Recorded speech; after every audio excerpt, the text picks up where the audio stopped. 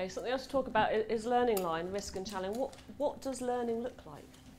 Okay, and I think, again, educators in the business of education, it kind of stuns me that we don't talk about the brain, or until recently very little's been talked about the brain. I suppose we've learned a lot over the last 10 years about how the brain does change, but to me that's fundamental to talk to children about that, but also about what learning looks and feels like. And this is an example.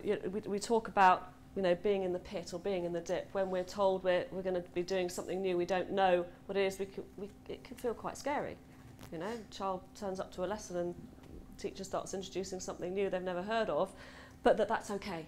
And to actually get to the other side, we're going to have to go through that process of struggling and getting it wrong and taking a risk and it being challenging.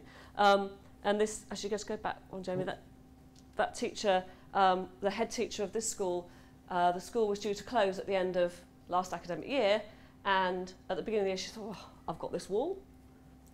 Who's going to say I can or can't draw on it? So she's just decided to paint on the wall. It was pretty massive, and got all the children to write little comments reflecting on their learning. I was stuck in the pit of learning when I tried to do a 720, which is 2 360s.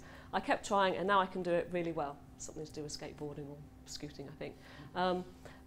And also using it as a kind of learning journey, reflection, assessment tool of a child plotting where they are in maths and learning a particular thing. And it might be that they're down where they're finding it difficult longer than some of their peers might be, but that doesn't matter. Okay, it's not about comparing yourself to someone else. It's the teacher helping them understand they're still here, what do they need to do in order to be able to get out there and work their way up.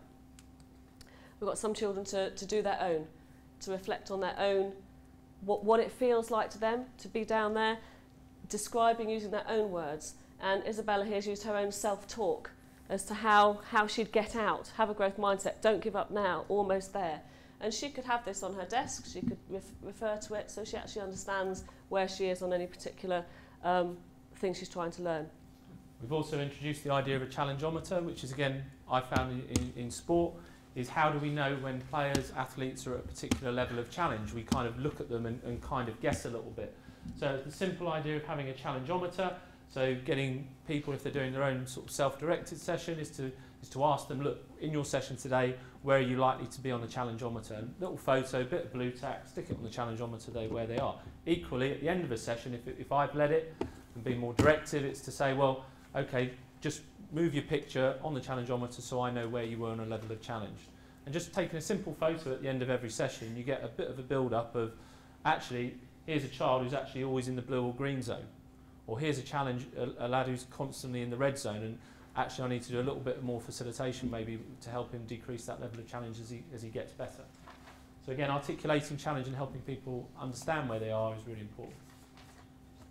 Okay, this teacher, again, it's how teachers just interpret this themselves, what they do. She used ice creams as a way of helping children see, well, what, you know, how are you challenging yourself today? What level of challenge are you at? Are you going to be ready for a feast, a real high level of challenge, or are you going to stick with something that you know already, which is okay if you're trying to consolidate some learning and get really fluent at it, but actually making sure that children aren't always choosing or doing levels of work that aren't challenging enough.